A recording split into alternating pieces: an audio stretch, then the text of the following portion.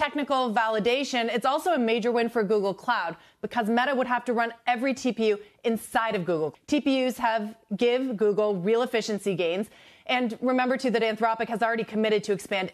They can swing harder than the fundamentals. Just Google itself went from broken to beloved in a matter of months. Sufficiently huge, whether or not they are on paper. The federal government is kind of the insurer of last resort. I think the government ends up as like the insurer of last resort, but I think I mean that in a different way than you mean that. Example of this is Project Suncatcher 2 weeks ago, where we announced we're going to build data centers in space. It's a matter of time. And so how do you make progress on that? You work back and have 27 milestones. Google just made every other AI company nervous, and Sam Altman's leaked memo proves it. The CEO of OpenAI basically admitted they're in trouble, warning his team about rough vibes ahead because Google caught up faster than anyone expected. This is the same company everyone wrote off just 18 months ago when people demanded their CEO step down for falling behind in AI. Now, they're positioned to dominate the entire industry, and I've discovered exactly why. The leaked memo to OpenAI staff reveals something shocking. Sam Altman specifically warned that Google will create temporary economic headwinds for their company. He's trying to stay positive, but the underlying message is clear. OpenAI's massive lead has evaporated. For years since ChatGPT launched, OpenAI dominated with the best performing models on the planet. That gap? It's gone. In some cases, Google and Anthropic are now beating ChatGPT's performance metrics. But here's what everyone's missing. Benchmarks are just the beginning. Google's stock price surged over 22% in just 1 month, and for a company already worth $3 trillion, that's an astronomical increase. Investors finally understand what I'm about to show you. Google has assembled the perfect storm of advantages that no other AI company can match. Sam Altman knows this, which is why his memo gets even more revealing. He admits ChatGPT has become synonymous with AI for most people, just like Google became a verb for searching. People say, I'll ChatGPT that, the same way they say, Google it. But he's worried this won't last forever, especially when companies start leveraging their unique advantages to integrate AI deeply into everyday products. Sufficiently huge, whether or not they are on paper. The federal government is kind of the insurer of last resort. I think the government ends up as like the insurer of last resort, but I think I mean that in a different way than you mean that. They're coming to the point in their maturity where we are clearly seeing together huge enterprise demand. Really the time for, I think in 2026, 2027, we'll see a huge transformation of how enterprises think about this. The most telling part comes at the end of his memo. He writes about how OpenAI must simultaneously be the best research lab, the best AI infrastructure company, and the best AI platform product company. That's an almost impossible task, and it reveals the core challenge facing every AI company today. So I analyzed every major player through this lens, examining what it really takes to win the AI race. The results will shock you. I evaluated Google, Microsoft, Meta, Apple, AWS, xAI, OpenAI, and Anthropic across every critical factor for AI dominance. And before you say Apple isn't an AI company, just wait. They're playing a longer game than you think. Let's start with frontier models, the absolute baseline requirement.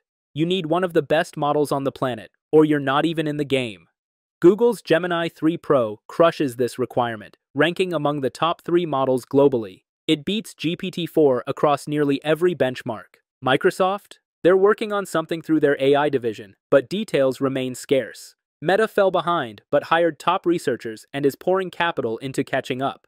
Apple chose a different path. They're not building frontier models at all, instead, partnering with companies like Google.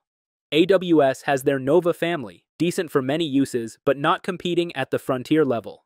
Meanwhile, xAI, OpenAI, and Anthropic all maintain frontier-level models. But models alone don't win wars. AI infrastructure determines who can actually deploy these models at scale. This is where things get interesting. Google, Microsoft, Meta, Apple, AWS, and xAI all have their own infrastructure. You might question Apple, but their silicon strategy is brilliant. Their chips excel at running models locally and power their private AI clouds. OpenAI and Anthropic? They're still building, with projects like Stargate requiring massive capital raises every time they need expansion. This infrastructure requirement creates a brutal reality. Every data center buildout forces OpenAI and Anthropic to raise more funding, creating existential risk. Meanwhile, Google, Microsoft, Meta, Apple, and AWS fund these investments from existing revenue streams. Mark Zuckerberg said something profound about this. Meta would rather risk wasting hundreds of billions on AI than risk losing the race entirely. Then he added the killer line, "Even if they're wrong, they won't go bankrupt." OpenAI and Anthropic can't say the same. Technical validation, it's also a major win for Google Cloud because Meta would have to run every TPU inside of Google. TPUs give Google real efficiency gains. And remember, too, that Anthropic has already committed to expand. So for most enterprises, committing to Google's full vertical stack, that is a tough sell. They can swing harder than the fundamentals. Just Google itself went from broken to beloved in a matter of months. The next strategic advantage surprised me, serving competitors' models alongside your own. Model choice will become crucial as companies avoid platform risk by diversifying their AI providers. Interestingly, Microsoft and AWS lead here, serving essentially everyone's models. They've chosen partnerships over proprietary development, investing in infrastructure to serve others rather than competing directly on model quality. Custom silicon represents another massive advantage. While everyone can access NVIDIA GPUs, controlling your own chip production changes everything. You optimize the entire stack from pre-training through deployment, reducing costs and increasing efficiency. Google's TPUs give them a massive lead. Proven chips already produced at scale. Microsoft and Meta are developing custom silicon but lack production scale. Apple's years-long investment in custom silicon positions them perfectly. AWS has Trainium and other chips. xAI and OpenAI are working on chip development, while Anthropic appears to have no chip strategy. And either way, I'll feel that it was my fault that we didn't make exactly the right decision. Still struggling with this, as you alluded to. Not everyone in the world has the same perspective. So my feeling is that almost every decision that I make feels like it's kind of balanced on the edge of a knife. Grok 5, I think, will be the smartest AI in the world by a significant margin. Non-zero chance of achieving artificial general intelligence. Not that it's a high chance. So for the first time, I think, whoa, this really could be general intelligence. At least a small chance. Existing revenue streams separate the survivors from the potential casualties. Google, Microsoft, Meta, Apple, and AWS generate massive profits from diversified businesses, funding AI investments without existential risk. xAI, OpenAI, and Anthropic depend entirely on raising capital, making every strategic decision a potential company killer. Example of this is Project Suncatcher 2 weeks ago, where we announced we're going to build data centers in space. It's a matter of time. And so how do you make progress on that? You work back and have 27 milestones. It's also true when we go through these investment cycles, there are moments we overshoot. We add what all the companies are doing. We have well over $1 trillion of investment. We can look back at the internet right now. There was clearly a lot of excess investment. Top researchers remain table stakes. You need them or you're out. Every company except possibly Apple has assembled world-class AI research teams, though Apple's secretive nature makes assessment difficult. AWS has top researchers but isn't developing frontier models, raising questions about their strategy. Consumer hardware will determine how humans actually interact with AI. Google dominates through Android, Microsoft through Windows devices, Meta through VR and smart glasses, Apple through their entire ecosystem, and Amazon through Echo and Kindle devices. xAI has nothing. OpenAI recently acquired a company to develop AI hardware, while Anthropic focuses purely on enterprise software. Large existing user bases provide instant distribution for AI features. Google has search users, Microsoft has Office users, Meta has social media users, Apple has device users, AWS has Amazon shoppers, xAI has Twitter users, and OpenAI built 800 million weekly ChatGPT users from scratch. Only Anthropic lacks a built-in user base, though their enterprise focus makes this less critical. Data quality might be Google's greatest advantage. They possess search data, YouTube videos, Gmail contents, workplace documents, Android usage patterns, and Maps data, the most comprehensive and proprietary dataset on Earth.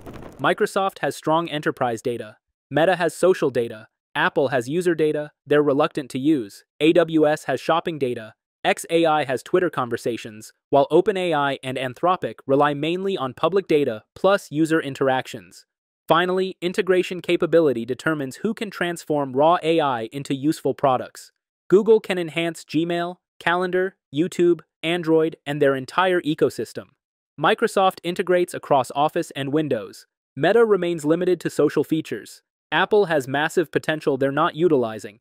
AWS and xAI lack integration points, while OpenAI and Anthropic must partner with others or build competing products from scratch.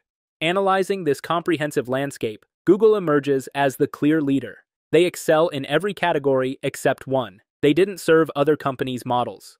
But further research revealed they actually serve Anthropic's models through Google Cloud, giving them a perfect score across all strategic advantages.